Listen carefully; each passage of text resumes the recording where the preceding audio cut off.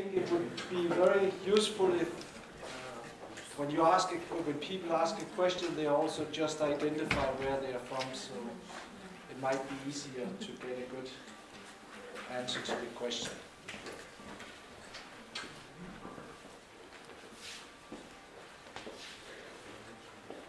But, yes?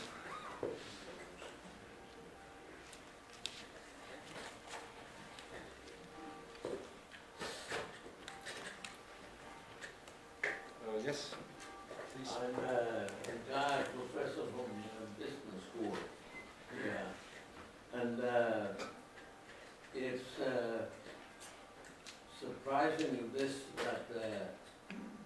you may see the future needs of cooperation need to be done in a normative way or a planning way, while let's say the last 100, 150 years has been done in a completely different way, with market cooperation instead of normative or planning cooperation. So I have some sort of two questions. I should like you to react to the possibility of market mechanisms, like I understand this coming from, and why you do not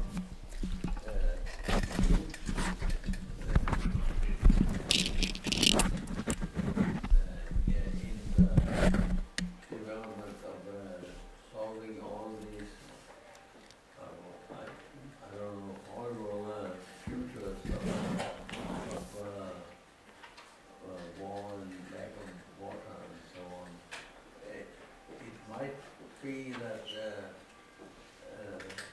for instance, market development with the prices on water going up, might solve some of these problems. You want to answer? Well, I mean, I think that there are certain areas which have which are belonging to the common good. And when you have too much market involvement, then there is a contradiction between the profit making and the benefit for the people. I mean, you can see this right now in the United States, where, the too big to fail banks of Wall Street and a couple of other like the Bush family, a billionaire with the name of T-Bone Pickens, they have bought all the water resources in the last 10 years. I mean, they have bought every land which has a lake or groundwater aquifers. They have invested in water pumps, in membranes, in chemicals for water purification, just everything which has to do with water. So they have cornered the water market, and they are speculating on that the price goes up because it's like an Enron. Enron was in the oil area, in the energy area, and they speculated on the energy price going up. They wanted to have a high return for their investment. And the problem is, that the high price of water does not go along with the need of the population. Water is a human right. Water should not be a speculative item. I mean, there are certain areas which should not be due to market principles. Why? Because I tell you why. Because if you have in Southern California right now people who are on the lower end of the income, and they have to pay 4 times as much for their water bill, and they're not watering their lawn. For them it becomes the question, if you have to buy bottled water, which is controlled in the price by Nestle, and you cannot afford it, you turn segments of the United States into third world conditions. There are 2 billion people right now on the planet who have no access to clean drinking water. And obviously the life expectancy of these people is highly shortened because they are subject to get disease, they die earlier, it's just not human. And you cannot, there are certain areas, I'm not saying that private entrepreneurs don't have their place, but there are certain areas which are so much linked to the common good that the state must provide the framework for the private enterprise to function. And therefore also investment in infrastructure is not a question of private interest. If you try to build the Silk Road by making toll booths along the Silk Road, you can forget it. You can forget it. Basic infrastructure is the precondition for economic prosperity. Water is part of it, health system. If you privatize certain areas like the health system or the education system, then you end up where we are right now. You end up with a situation where 80 individuals own as much as 3.5 billion people. But you have a large quantity of very poor people. And this gap between very rich and very poor, there are people, who are quite concerned that if that is not remedied, that you will have an explosion. You will have civil war in the United States. What do you think will happen? Why did I say that the Glass-Steagall reorganization is the only way to prevent chaos from happening? Because if you have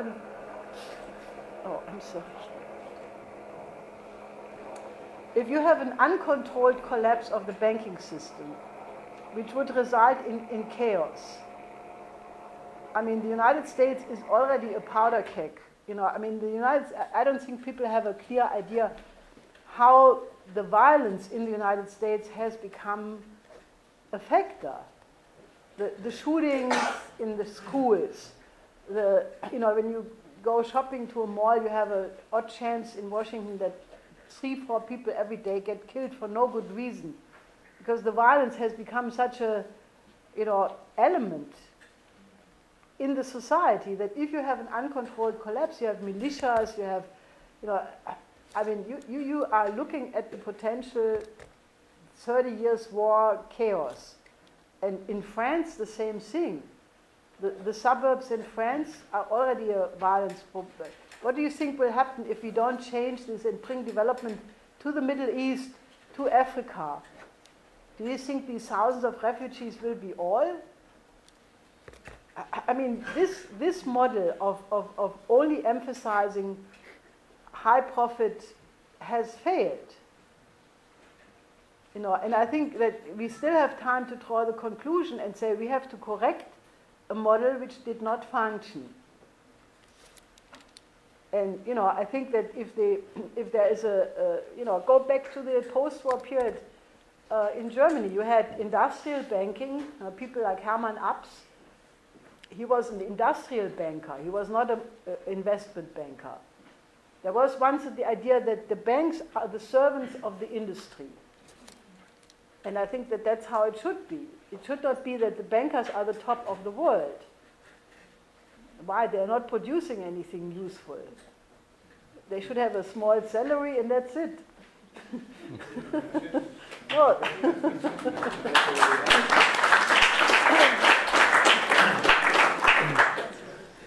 Thank you. If I could add a few words, I really appreciate this very sharp observation. I think the question essentially is, can Silk Road be built by market, or how much role market can play in economic cooperation and this initiatives? I think definitely, if you look at China's economic development, it's a whole history of, in the last 3 decades, it's a process of market penetration, accepting, justifying, legitimating the role of markets. So, but I think to make such a huge project, you need a new forms of market. You need a new forms of market influence that is can be better coordinated and regulated. Even some markets, like financial institutions, has to be generated and manufactured by the state. So I think basically market definitely would have a role to play, like PPP. So the Chinese government, there has been a lot of discussions on how private sector can involve in this initiative through markets, through BOT or PPT mechanisms. So I think definitely there will be a role to play, but it will be a coordinated, process. And also, I think you talk about the normative role, and I think the shared understanding, shared identity, although there has been so much, varieties of cultures, and the fabric of cultures, ethnicity, so different, and along this region. So a kind of sharing understanding norms is very important. For example, the importance of interconnectivity is really important. Okay, so as to again, I think this is also a precondition for cooperation. Yeah. Yes. I'm Ambassador of Bosnia. I'd like to hear, do you have any media strategy, how to promote this idea, how to convince voters, how to convince people who are electing politicians? It is a huge business in the United States to elect a new president, and it is also very important. Is there any strategy of promotion? Well, I mean, it's not so easy because the media are, let's say, more focused on defending the present system as it is, and that in a certain sense, that's why I say, why I started with a dilemma. I said I have to talk about why I think that this approach is the only war avoidance, that you have a new model of international relationships which is all-inclusive, and we are trying very hard to get the United States to join.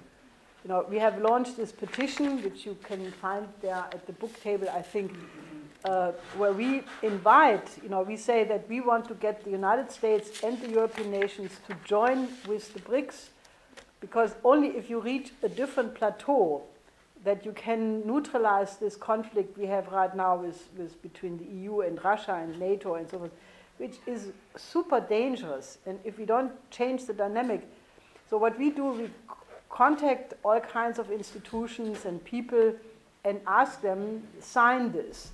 And that is also a way of making the idea more known, because the media, they did not report about the BRICS summit at all.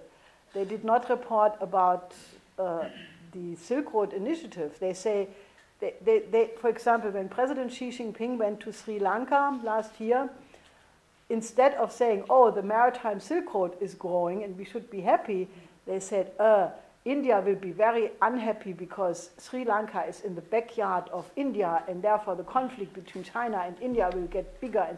And it's completely untrue. But that's how they think. I use the example that, since the media are so much married to the old way, to the old paradigm, I don't know if you remember that Hegel, the German philosopher, he wrote this, the phenomenology of the mind. And in the introduction, he talks about the world historical individual. And he said that the servant or the Kammerdiener, the person who helps dress the world historical individual, will never recognize the world historical individual. He will only see, oh, his trousers must go to the laundry and he has this problem and that problem. So he's unable to recognize the universal individual. But Hegel, with whom I normally don't agree, but on that point I do agree, he says this is not the problem of the world historical individual, it's the problem of the Kammerdiener.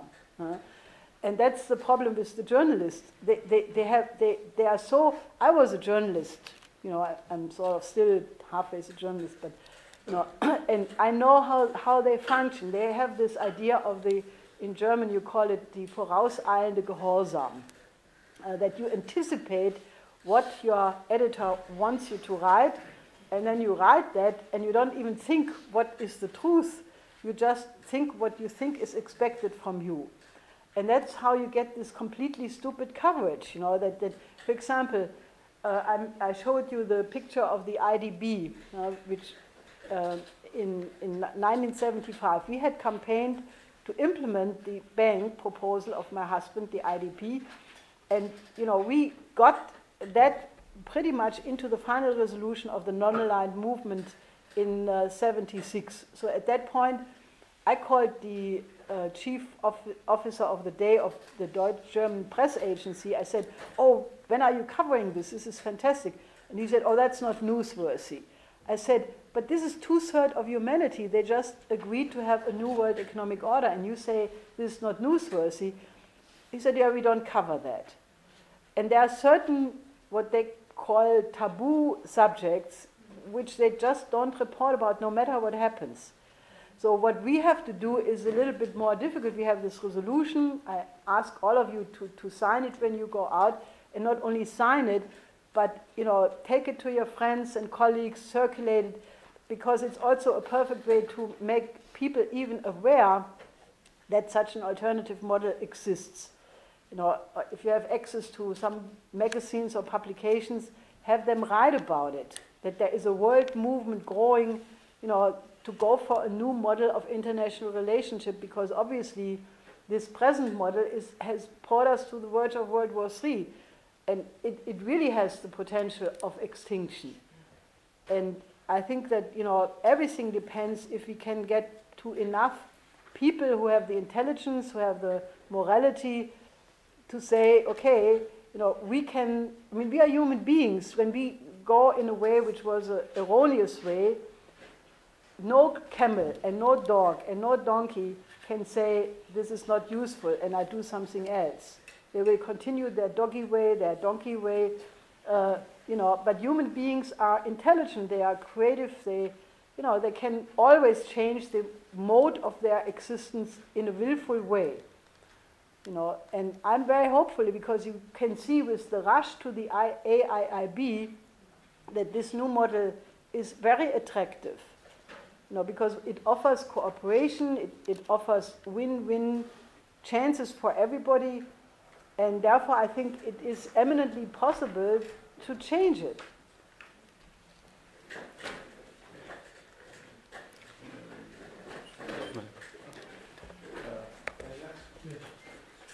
My name is Eric Philipson, and I have been very interested in global conflicts ever since 1985, when I attended a conference in Louisiana where the same subjects were spoken of as today. And I was wondering if I had become a member here very recently of a secret society. Because it seems to me that all the answers you are giving to the world problems today are much better than the ones they came up with at that time. So I'm wondering, why did you not try to use some of these trillions to make a little publicity? I think one of the things I discovered in the case of Putin and his problems with his unpopularity in the rest of the world, except Russia, was that Berezovsky, who fled and who was his almost the one who really made Putin the president. When he came to London, the first thing he did was hiring the world's most expensive publicity manager, Lord Jim Bell. And he managed to make Putin responsible for the murder of Anna Politkovskaya, Litvinenko, the spy, and a lot of other things. And he published, I don't know how many books and films and propaganda things. And the result was, Putin is now probably the world's most unpopular person, whereas in his own country, it's the other way around. So my idea is, spend a little more money on publicity. Very good idea. Did you direct that question to me or to him? I think it's more relevant to your. I can add it. I'm sorry, you could start with making it possible to hear everything you say here. Why don't you use a microphone? I heard most of what you said, but I would like to hear all of it. Well, unfortunately, I don't have trillions. If the Chinese government has trillions, they should obviously use it. But, you know, I mean, one of the reasons why we are, you know, in a certain sense, able to think new ideas is because we are not dependent on big money bags. So I don't have access to trillions, you know. But if you want to support the effort, give a donation to the Schiller Institute and we put it to good use. 200 crores. I would say the ideas are invaluable, so it cannot be. Definitely, I think what I appreciated a lot is this alternative approach of development you are advocating, that paradigm shift.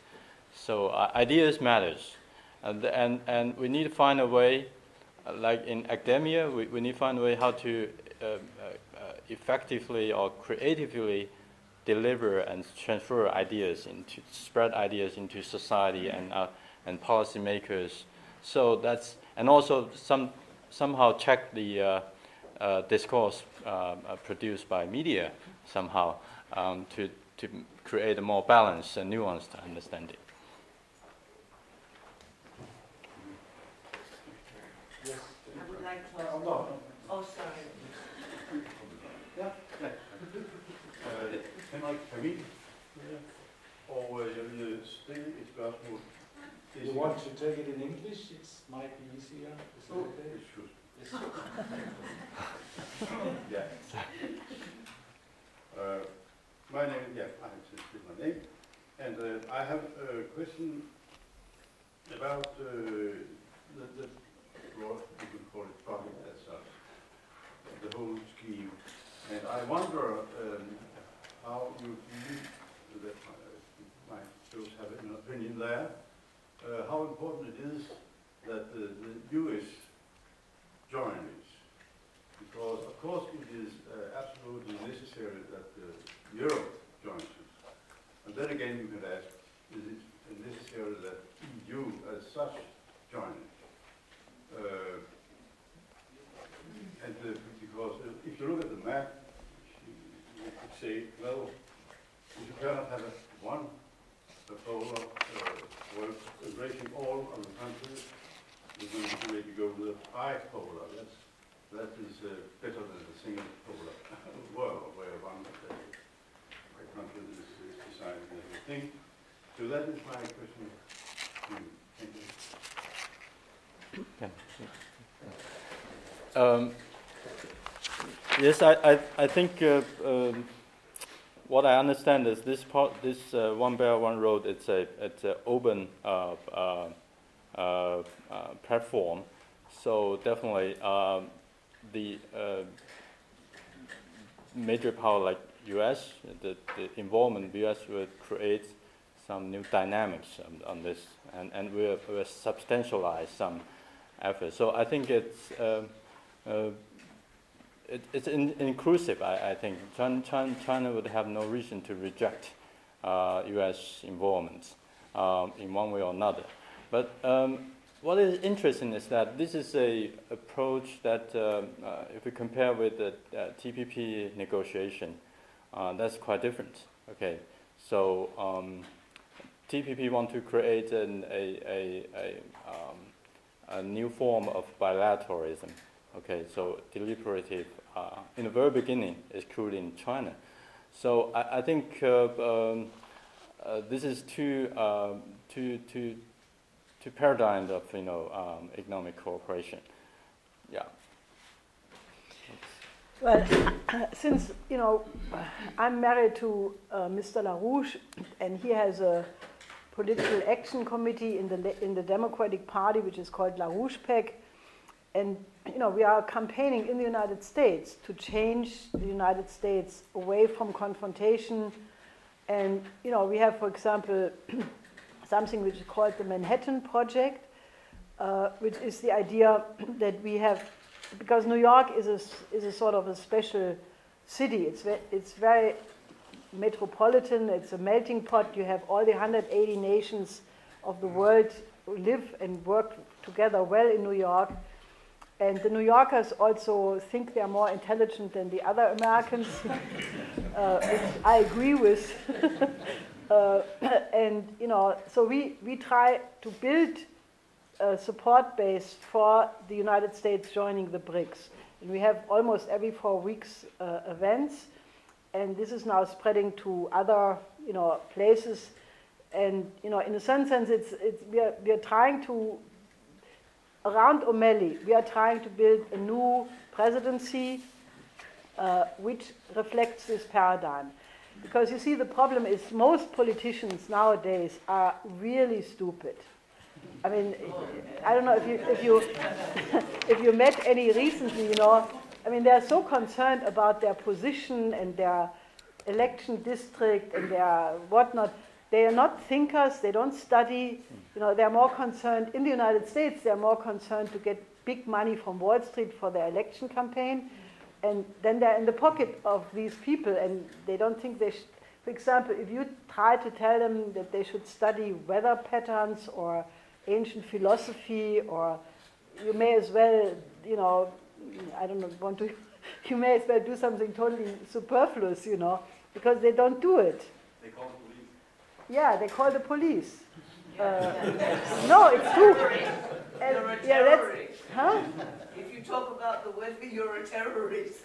Yeah. No. We had some people going into the state legislature in Sacramento, and we said, look, we have a whole spectrum of proposals how we can solve the water problem in California.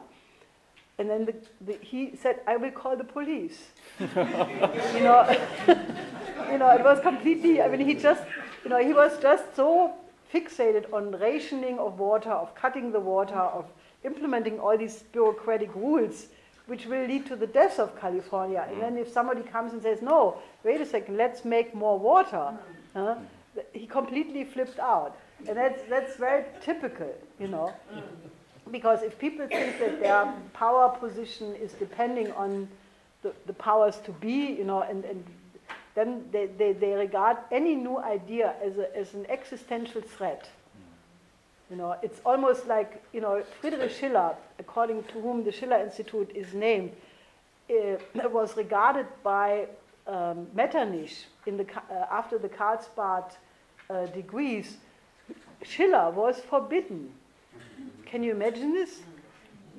He was put on an index. So the students naturally were more interested in Schiller than before. But I think there is, Friedrich Schiller wrote about it. He said the Brotgelehrte are the most reactionary element in history, because they will fight any new idea because it would either force them to learn more, and they don't want that, or it threatens their position. So it's really a war of ideas.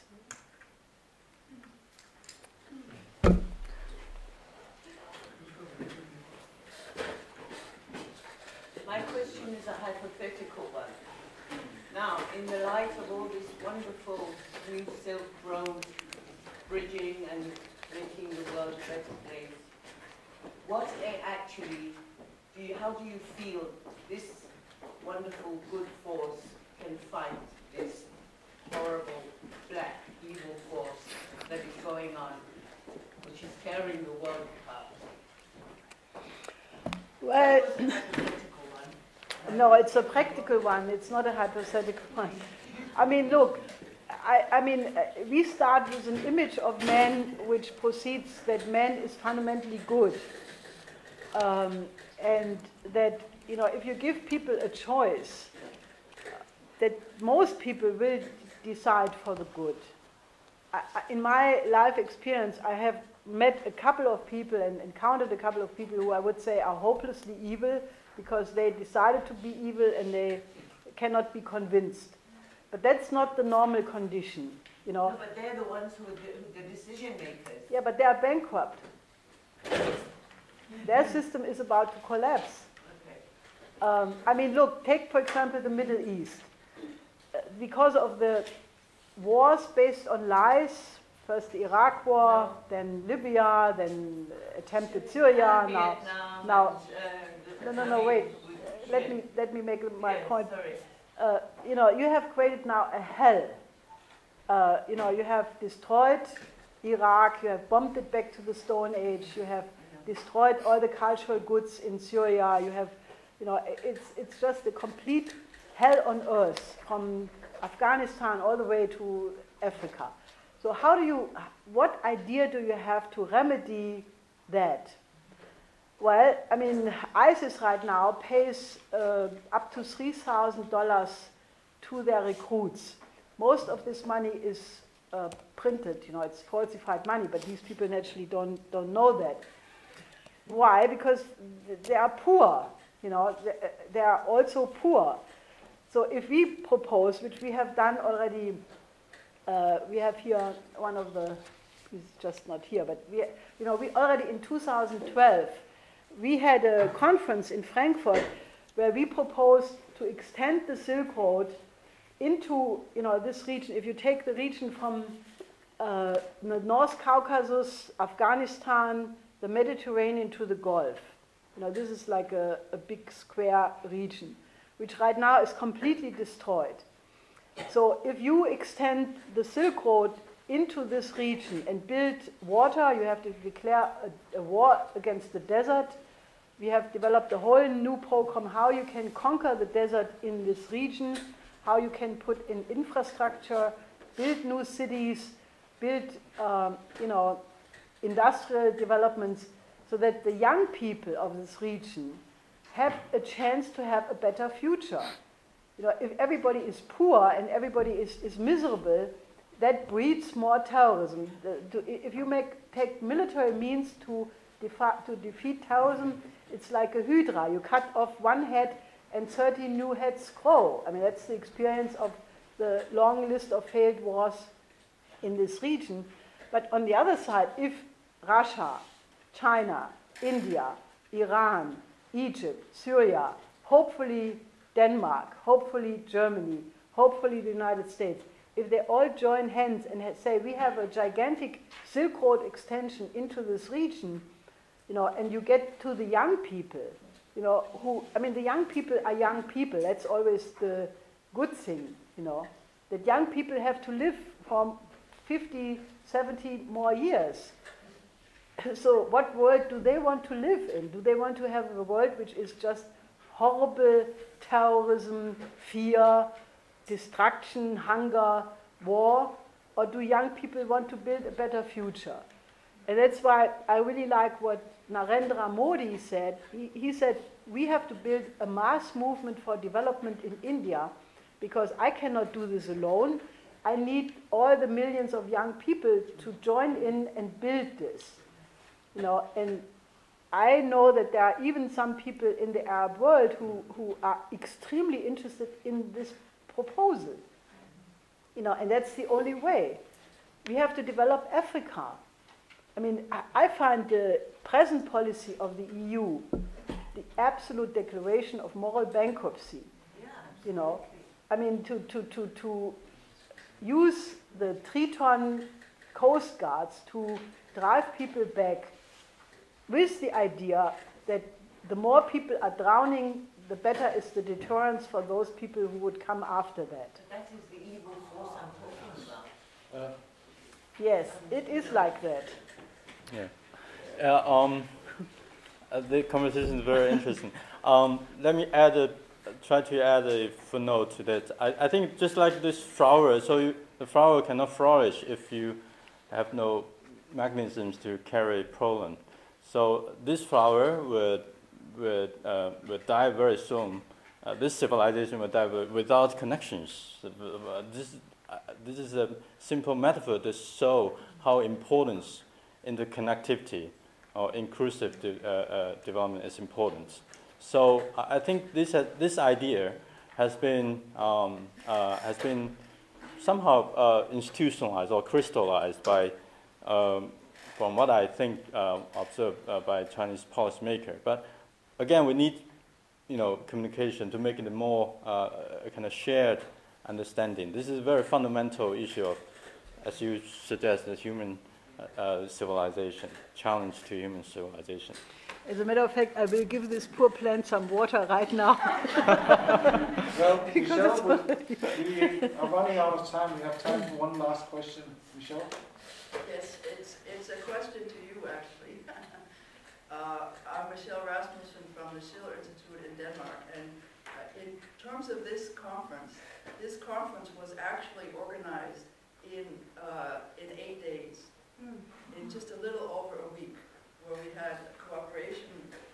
So thank you so much from the Confucius Institute for hosting it. We had cooperation from the embassies, and if we can build towards the next meeting, and everybody here become engaged in that, and build a process where we do get this out to many more people, then we can do this. And so